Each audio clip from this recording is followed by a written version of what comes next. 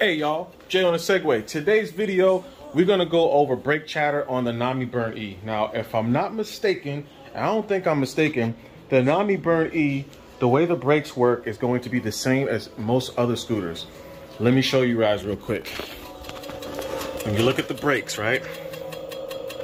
You got this guy, and you got this guy that the actual hex is screwed into, right? Those are gonna allow you to adjust your brake calipers this way and this way. We'll come over to my Dualtron Victor. You see, it's the same kind of deal. This guy right here, and this guy right here. This is the side profile of the brakes. So for you guys who are trying to adjust brake caliper, like if your rotor is warped a little bit, before you buy a new rotor, first thing you do is buy one of these. I'm gonna put a link in the description below. This right here is a tool that you use to adjust the actual brake disc. All right, so once you get it as close as you can, you'll come under it here. I want you guys to see this view. Now look at that rotor. You see, it's still a little bit crooked. If you can't get it more crooked than that, you want to put the cruise control on and look at it from this view and see what your issue is. My issue right here is I am going to loosen up this bolt. Remember I told you these two guys right here, this one and the one that this hex is in right now. Loosen them up just a little bit and move them around. See, I got mines. I'm gonna loosen it up a little bit. It's a little too tight. I'm just using one of these tools. And all you're gonna do is kind of slap the rotor around. All right, you see that? I don't recommend doing it like that, but I'll pull. Oh. I'm playing with fire. Sticking my hand between that moving tire like that. So I'm gonna take this other screw. All right, you see, we got the chatter gone. The hardest part for you guys, if you're gonna do it this way, is tightening these two bolts without shifting the whole caliper. I don't know if there's a kit or a method. I'm sure you can be very creative, maybe pry something between the tire and the actual caliper. But once you get it set where you want it to be, and you start to tighten those two screws down, this caliper is going to move and you may get this chatter again. So if you guys absolutely don't want to buy new rotors and you got the rotor as straight as you can with the rotor straightener tool, all right, come on, get you, there you go. Two-pray, whatever that is. Use that two-fray to get that rotor as straight as you can. You mount it and you got this little bit of brake chatter. All you're trying to do at this point is trying to stop that rotor from touching the brake pad. Let me get the flashlight up under here. Maybe you guys can see. That's rotor. Well, right now, what's touching right now is, let me shut this cruise control off. What you guys heard, the metal clacking, is these rivets right here. You see these little rivets on this rotor? That's what's clacking. That's what's gonna make this whole procedure hard as far as getting rid of that chatter, because it's slapping up against right there. So what I'm gonna tell you guys, you see that rotor, it's got the rivets. Don't buy rotors with rivets. When you have rotors with rivets, those little rivets, they make the rotors that much wider, which makes it that much harder to keep your whole rotor aligned with the scooter.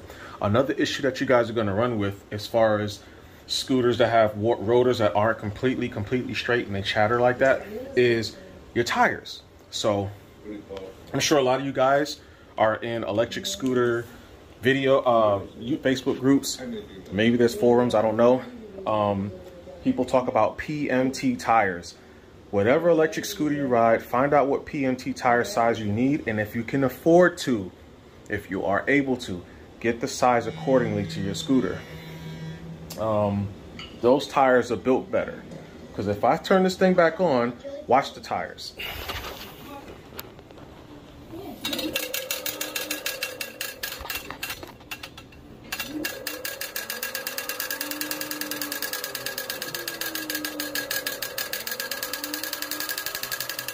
You see that?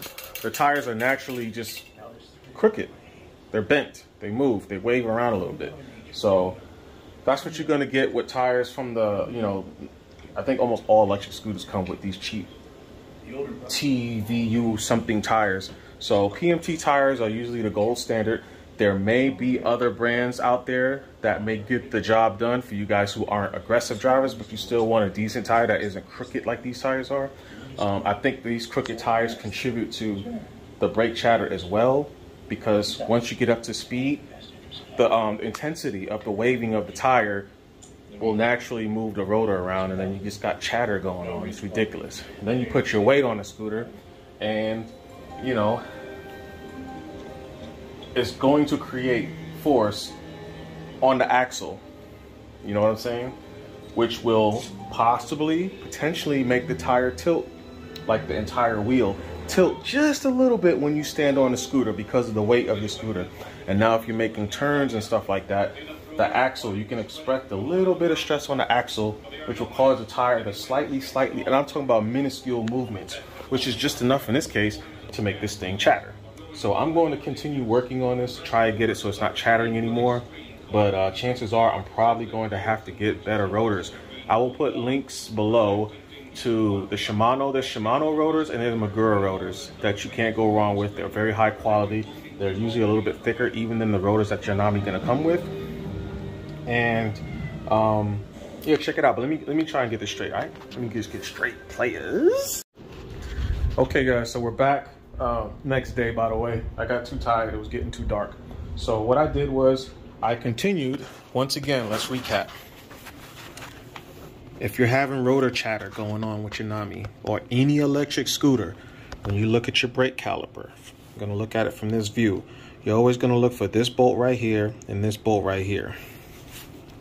You don't completely take the bolts out, you just loosen them just enough so that you can move this entire assembly this way and that way. And basically you're gonna look down in there for the gap. You see how the rotor is right there in the middle? If you look all the way down inside there, you can see the rotor. You want to make sure the rotor is perfectly centered from the brake pads. That way, when the wheel spins, it doesn't make any noise. If it makes noise, then you take these two screws, you loosen them up just a little bit, and you tap on the entire assembly left and right. You're gonna tap that way until you get that rotor centered between the brake pads. And that is how you get the NAMI and any other electric scooter from making noise while you're riding with the brakes. Now if all and still it still makes noise, you have a few problems. Check your brake fluid. So I went on ahead and checked my brake fluid. I probably added, I couldn't tell you in milliliters, maybe 20 milliliters. I added about on one milliliters side, on one side, and maybe like and 18 milliliters on the other side as far as the brake fluid. Your electric scooter may or may not have brake fluid. Mine does. How do you get there? Where do you look? Right here on the top. You see this one right here in the middle, the biggest one? You open this up, there's brake fluid inside of there. You see it says mineral oil. Okay, it's gonna usually be pink in color.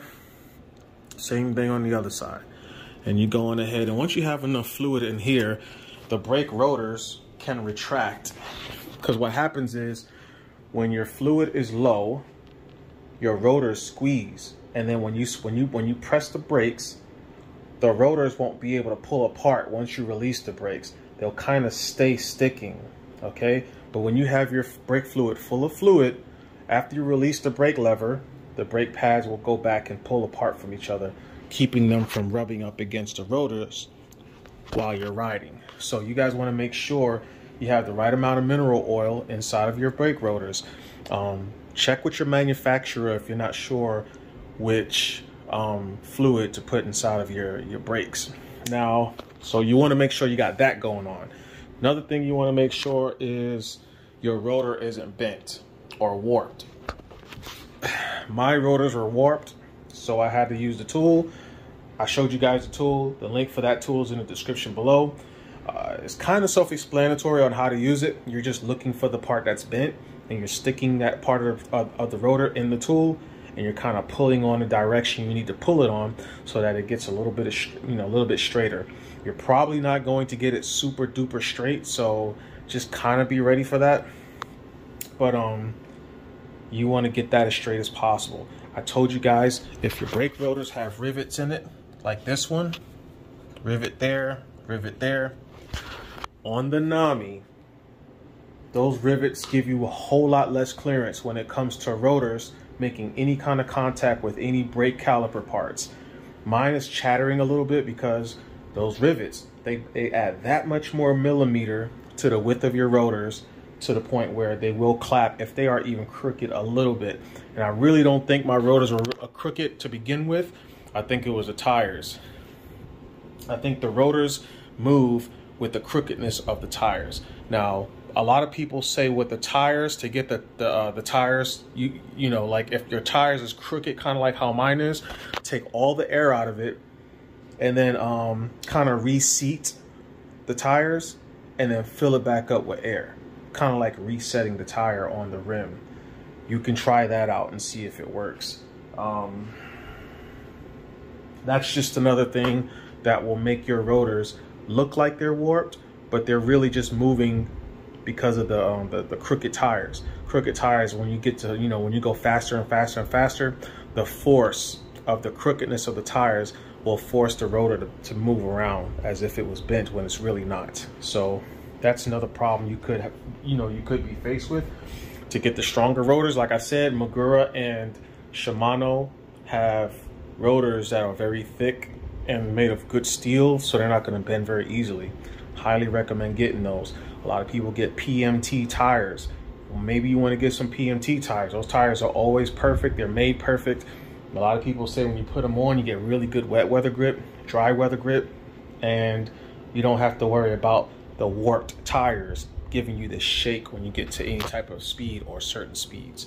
So just wanted to make this video real quick for you scooter heads who are dealing with brakes, whether the rotors are bent or, look, showing you guys how to bleed the brakes is a pain in the butt.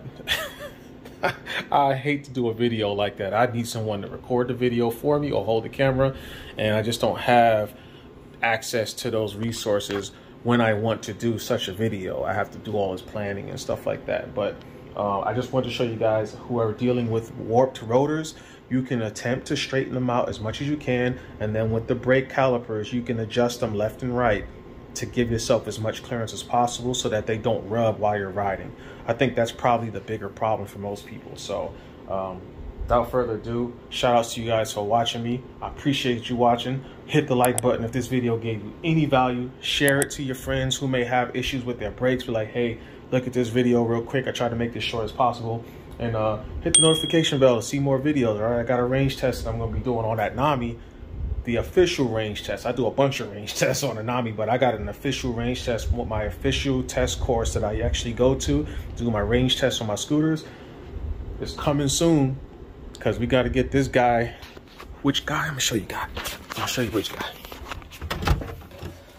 This guy right here, old Rodney. We're going to change the suspension part sometime this week while I'm at work. I'm going to take it to my boy's shop and have him change the suspension parts so we can get that guy going, so he can take me down to my test course and we can get this range test popping, because I really got to know, will the NAMI do 90 miles? We'll see. Jay on the Segway, thanks for watching. See you later. Oh, I almost forgot. How rude of me. I did those adjustments, guys, just those 2 bolts on each one, and this is how I got, you guys saw how noisy and chattery my NAMI was. This is how it sounds now. All right, so it's on.